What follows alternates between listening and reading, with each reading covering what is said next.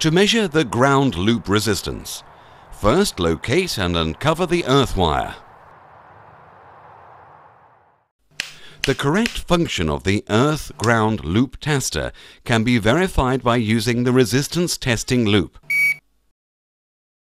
Check jaw faces are free of dust, dirt or any foreign substance.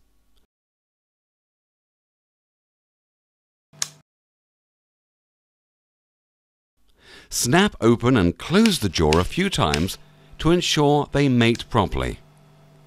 Turn the rotary switch to the HEME position and wait for the self-calibration to count down and beep.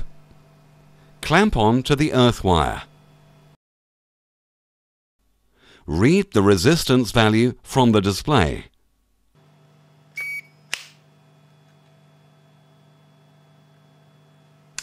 Do not clamp onto any conductor or open the jaws during switch on or self-calibration.